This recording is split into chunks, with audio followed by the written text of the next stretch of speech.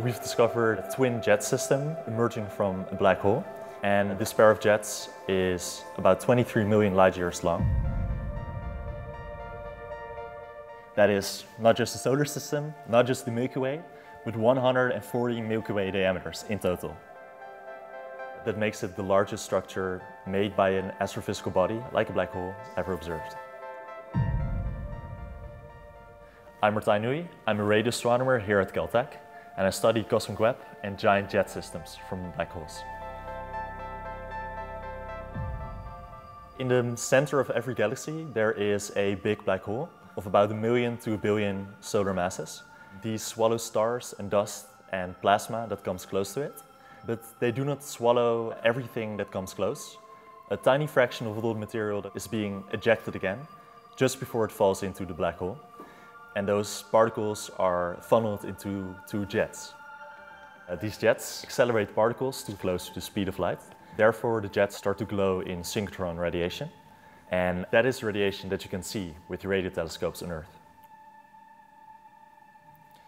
What we tried to look for initially was a radio signature of the cosmic web.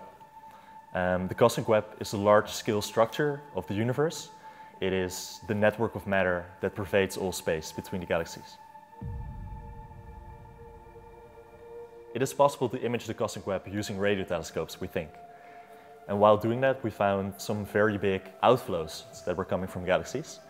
And using our new images, we were able to find 10,000 of these new objects. So it seems that every massive galaxy has black hole jets to some degree.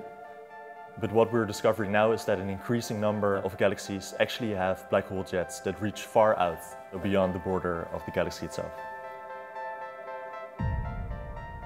Whenever the jets reach the intergalactic space, then we think they have a big influence on heating the medium between the galaxies and on magnetizing it.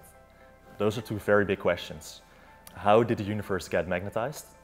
And how did the large-scale structures that lie between galaxies came to be?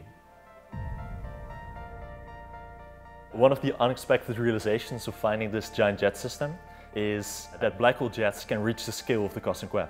They're so big that they can reach, in principle, everywhere. What we're now seeing is that they were also emerging far into the past.